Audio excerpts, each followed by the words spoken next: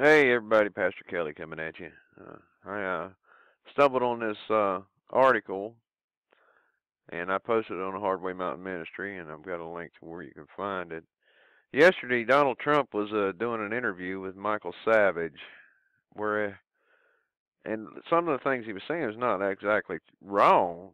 That we do have a massive, massive problem. But here's the thing: he's calling for surveillance of mosques.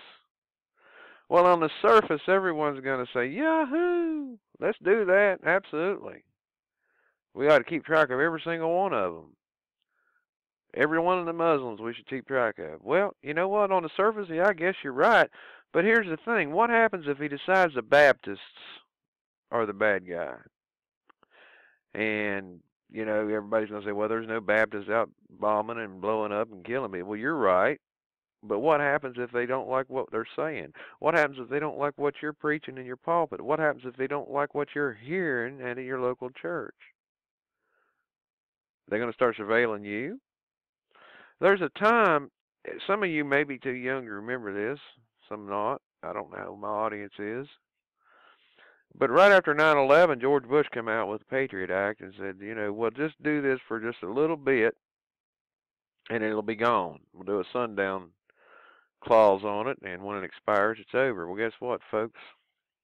That was that was 2002, and it's still there. Still there.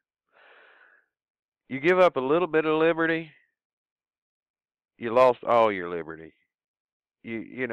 I'm not saying they shouldn't be watching radical Muslims. They should, but to surveil their churches, their churches are just called a church just like ours is. They just call it a mosque. We'll be next, folks. Times are coming. Times are changing. The New World Order is running hard, and if you don't think Donald Trump's part of that New World Order, you are sadly fooled. And I feel for you, and I pray for you. I also pray that you're saved, because if you're not saved, there may come a time you're going to be hollering, Lord, Lord, and he's going to say, yea, I've never known you. And that time may be sooner than you think. I just thought I'd put this out there for y'all to have a look at, and I'll leave links for it, and you can comment back and call me a heretic, whatever you want. As always, we'll be praying for you. You pray for us. We love you. Jesus loves you more. Pastor Kelly's out of here.